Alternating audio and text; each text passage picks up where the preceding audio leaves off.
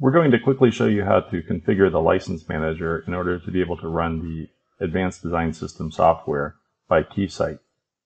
This video assumes that you're already on the VPN for Virginia Tech, or that you have access to the network via being on the campus Wi-Fi or on a secure campus network. First, go to your search bar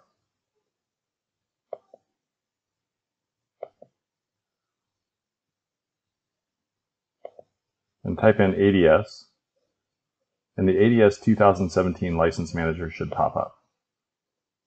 Select that, and then go to Add or Replace a Network License Server. You should add a network license server name 27003 at license.ece.vt.edu. Click Next.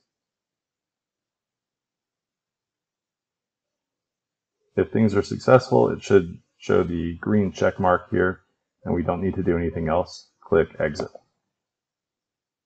and close. Next, we can open up Advanced Design System, go to the search bar and type ADS. You'll see Advanced Design System 2017 as an option. Click on that, and it will begin to open. It'll start with this splash screen that says Advanced Design System, Keysight Technologies.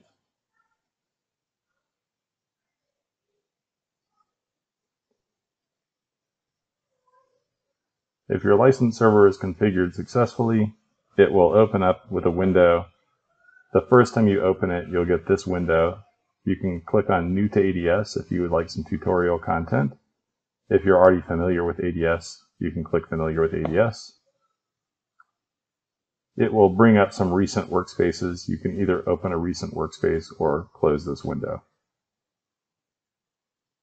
We'll work on workspaces next and running some simulations in the next video.